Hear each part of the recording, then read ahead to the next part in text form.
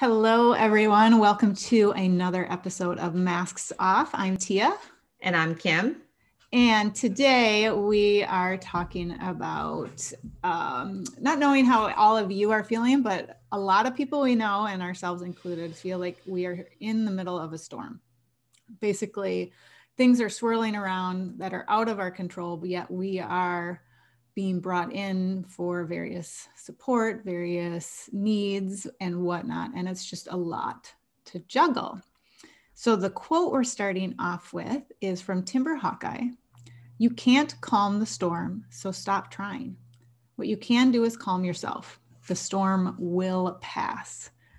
So when I hear that quote, it's just, again, that reminder, you can't control what's going on outside of you, but you can control what your thoughts, your actions, all of that. So finding that calm space, even with the tornado or the tsunami or whatever storm is blowing around you, how can we continue to find that calm? And at times it's really difficult, let's be honest, especially when we feel like we're just, I don't know, the image that's coming at me right now is like someone trying to throw balls at you and you can't catch them all. And it's like, keep dropping them, keep dropping them. So how about you, Kim? What's showing up for you? Oh, I love that image that you just used because that's exactly how it does feel for me. It feels like, throughout even a given day, I feel like with my list of what I need to tackle and accomplish, that the balls just keep getting thrown at me. For example, I'm trying to help my sister manage my dad's care. My dad is elderly. And so I've been trying to help him. And as you know, I'm trying to also manage my 92-year-old uncle's care. He was just in the hospital with COVID and had pneumonia and has lung cancer. So he's home now and trying to manage that. And it's hysterical sometimes because I get a call from a social worker or a visiting nurse and I have to okay, is this my dad's or is this my uncle's? So I'm like, who's calling me and which one am I, which ball am I juggling right now? Exactly. And then, on top of that, my daughter is home from school and that's not the problem. The problem is that she's trying to line up her apartment for next year, school year. And so we're waiting for lease signing to happen for June 1st, but it's calling the rental property people, calling movers, trying to, can I just tell you how incredibly difficult it is to move in Boston because it's a narrow street and it's a one-way street. So just even to have a mover come, you have to go through all these hoops of calling and getting a delivery permit. And you have to do that 48. It's not just rent a U-Haul, pack the U-Haul up, drive out, unload, bring it up. It's so much more to it. So, and she's 18, so I'm helping her because she's not been through it before. So, right. And nor have I. So I'm together, we're doing it, but still it's that. That's another ball being thrown. And then just, my normal stuff, my day to day, and then trying to navigate having a business and we're doing a podcast. Like that's the stuff that I want to be doing, right? I want to be doing my business and the podcast and focus on what drives me, what motivates me, what fulfills me. And I feel like I'm being sidelined and sidetracked. And that's what feels like the storm. Oh, and then the other one is my bathroom. Still, I've been redoing a bathroom, which is why I'm in this location for recording the podcast, which is terrible. The light. So I apologize, YouTube people, for the glare coming in because you can see the lighting is awful. But where I normally record, I can't because you can hear the saws going and the hammering. So I'm like, at least it's a little quieter. But we have had such problems with the contractor and so many issues. This project really started in October. So it's been over 6 months and it's not like it's just, it's been problems. So feels to me like 10 balls being thrown at me. Yeah. So I only share all that not to complain and sound like a victim and to whine. I'm sharing it to say that it's real. The struggle is real. The storm is real. And I do know that this too shall pass and things will calm down, just like in any real storm. If there's a hurricane, like these are hurricane force waves to me, what it feels like in the last couple of months. I know just like after the storm, the ocean will flatten out, the waves flatten out, and it'll calm down. I know that. And even while I hear that in my voice, it still doesn't always help me in the moment. If you're swimming and trying to, or if you're on a boat, let's use an example of a boat and there's a hurricane. What is the boat doing? It's like rocking. It's going up and down, up and down. And that's how I feel my mental and emotional well-being has been. Like, it's like, oh, all the way up and then all the way down. Like I'm rocking on a wave and it feels so rocky. Like it just, you want to feel like seasick. I feel sometimes like sick from the rocking of what's going on in my life. Sure. And not to be over dramatic, but just to illustrate a point, that, so it's it's recognizing that even though I have the wisdom of, I know this too shall pass, it'll calm down. It doesn't mean that in those moments that I haven't, or that we all won't feel that rockiness from time to time.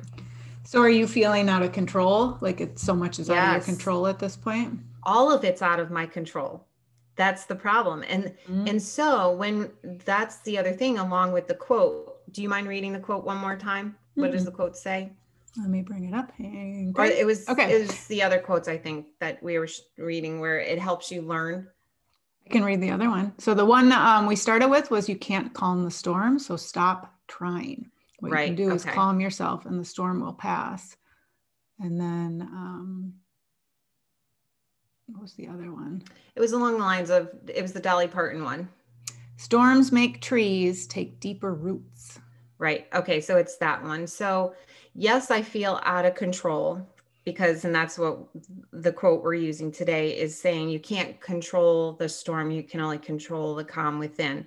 Right. And sometimes I can, and sometimes I can just go on my breath, and sometimes I can meditate and I can calm myself. And like I said earlier, sometimes not, know, but to answer your question is, what I can learn from the whole entire thing is it is showing a mirror to me of a pattern, a lifelong pattern of how I react when I can't control things. Okay, talk more. What's your pattern? My pattern is when things feel out of control, out of my control, when things are out of my control, then the feeling is anxiety or fear. And then I want to go in to fix and try to control it. Control the uncontrolled, fear of the unknown, or fear. All of it is. I don't know what's going to happen with this bathroom, other than I know it'll eventually get finished and they'll eventually be done. Right. But right now I feel displaced. I feel very displaced. So that's triggering a feeling, an old feeling in me. With my uncle and my dad, all of that. I can't control any of what's happening. No. It's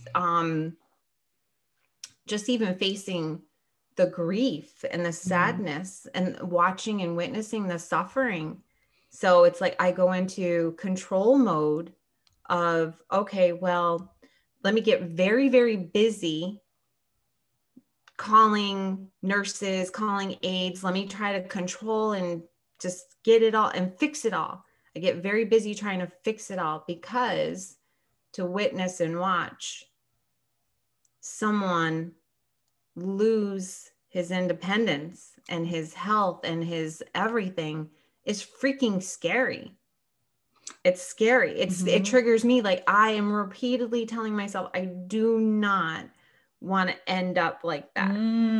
Such a great, So it's mirroring back to you your biggest fear for yourself. That I don't want to be powerless, helpless, lonely and suffering. Mm-hmm. Those are huge childhood fears, to be alone. Mm-hmm. Well, and that's just, we're wired for that, right? We all are wired for belonging. So we will almost always all feel fear being alone, Right. Suffering, like I won't be able to handle the suffering. And what did I say? Oh, helpless and powerless. So it's huge that all, Mm-hmm. so then I just get very busy. That's a big storm. That's a big wave. Yeah. That's hurricane force. It is. And so noticing that this is happening on the outside, and gently inviting you to notice it's also it is inside you as well. 100%. You know, so yes, it's happening here, but you're taking on that. They're mirroring, your dad and your uncle are mirroring their situation to you, your biggest fears, your childhood wounds. And that's why you're feeling out of balance and you're not able to find the calm, because your inner child is like, wait, this is all happening. I don't want it to happen to me. How can I make it so it doesn't happen to them? Then it won't happen to me. Yes. Yeah. So really, it comes back like always. Doesn't necessarily mean in this situation, I think, finding the calm within you, because I feel like that's too big of a leap right now.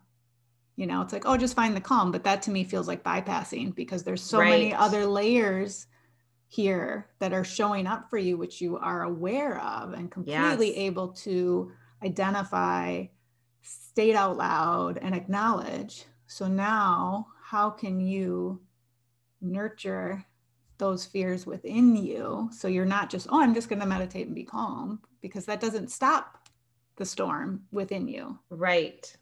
Because that fear and that worry and that old pattern and childhood wounds are still active. Totally. And so just to go back to the analogy of the storm, isn't it, I don't know the science of this, with a tsunami, isn't it like an earthquake or something that's happening in the ocean floor that's kind of rumbling underneath until it explodes? That's my understanding, but I am not super well versed. So right, we're just going to go with that. We're going to go with that. We're not science but I'm people, pretty sure it is. Just to make the analogy of what you just shared, is that if I like just say, okay, let me just meditate. Let me go in my toolbox. Let me do this to just calm it down. Let me calm it down. If I'm bypassing, then that is going to still be percolating underneath, just like the tsunami does, until it just kind of comes up. So it is, and explodes into what a tsunami does. Right. And so then going in and feeling the feelings is the key, going in. And even, you know, another layer potentially is saying, okay, this is happening to my father. This is happening to my uncle. Because that's the isness. Right. Correct? That is. Is happening. Yes. 100%. And you can't be there with both of them, you know, every day. Anything, you know, I mean, and your father's in another state, and there's so many other added pieces. So that is the isness. It is. And that does not mean that is going to be your destiny. Yes, you can see the fear, how future-based that is. And that's totally an inner child thing of looking at my dad and saying, oh, I could end up there. That is so future-based. Right. And you could, or you might not. You know, it's no different than when we have our worries with our kids, you know, the messy room or whatever. And it's like, oh, they're going to be a slob, and they're going to have cockroaches, and they're going to have all this stuff. And then they're not going to have any roommates, and they're going to get booted from their apartment, and they're going to be live on the street. Living on the streets. Oh, you know, so it's the same thing. Quick. Right. Yeah, it is the same thing. And I think that my feeling is that because we talk all the time about how life just is. Right. The events that happen in life are just neutral. Like my dad, this happening to my dad just is. My uncle just is. Having contractors that do what these contractors are doing happens. It just is, right? It is. So And we've often shared and talked about how the events that take place can often show up as an opportunity to mirror for us where we have room to grow. Exactly. And especially when we're being triggered. Right. Because the same situation could be happening to you. If you had a contractor in your house doing your bathroom, and it could maybe be happening, taking just as long, and you may have zero reaction to it. Right. I don't know. Maybe that one would bother anybody. I don't know. Who knows? And maybe one time it would and one time it wouldn't, based on all the other circumstances too. We don't know until it's you just happening. Don't know.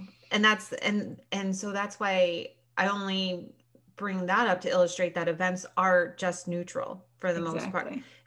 And you could have an elderly parent that you would respond completely or react very different than the way that I'm reacting, because I need to learn this lesson. You know what I'm saying? I do. I totally hear what you're saying. And it's also important to remember too, like there's the isness, the situation, the neutral situation is happening.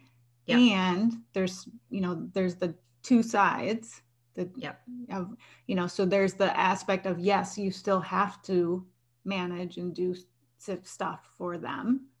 Yes. And your internal landscape. So it doesn't mean like, oh, and we've talked about this before, this is the isness, and we just like throw up our hands or like whatever. Yeah, this still take action steps. So you still like juggling those balls that are being thrown at you, trying to catch them. You still have to take action to talk to the social worker, talk to the nurse, whatever that is. That still means those things have to get done.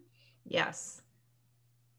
But noticing those, how is it triggering within you? And so that's what makes it feel like the tsunami. Yep. So that's what makes it feel bad. And that's the thing. So we think it's all this external stuff is getting thrown at us. And yes, there is reality to that. Sometimes we are truly we're not discounting, because you are experiencing that in a big way right now. Yes. And your inner stuff is making it even more overwhelmed feeling. Totally. And, going back to flow, right? If we're just flow and present moment living. Right. So, okay, in this moment, I talk to a visiting nurse and I have a conversation about what's next. Yeah. The next moment, I'm recording podcasts with Tia. Then the next moment, I have a client after.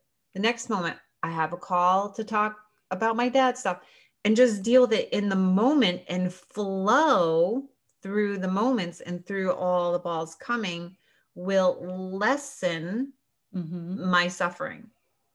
What makes the suffering harder when all the balls are being thrown at me is the story that I attach to all the balls being thrown at me.